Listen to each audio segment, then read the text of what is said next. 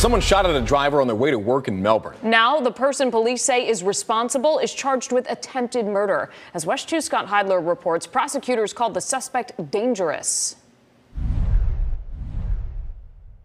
When your name is called, when you come up to the podium. Unique Baynard appeared in court on Wednesday for the first time. He's the man police say is behind an early Tuesday morning Melbourne shooting, charged with attempted murder.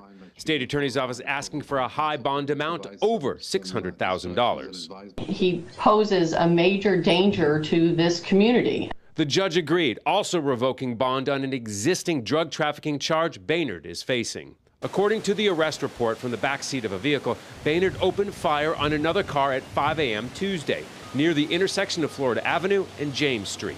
The driver of the other vehicle was unhurt, but according to the investigating officer, rounds hit that driver's car 5 times. Michelle White drove by the scene Tuesday morning while taking her young children to school. I think it's awful. There has been a lot of crime in this area, and people are just hurting people more and more. They're not thinking about the families. They're not thinking about what bad it's doing for them or the children around here. The car Baynard was traveling in crashed shortly after the attack, but then fled. Police were able to track him down by following a trail of fluid leaking from the damaged vehicle. At the Brevard County Jail, Scott Heidler, West 2 News.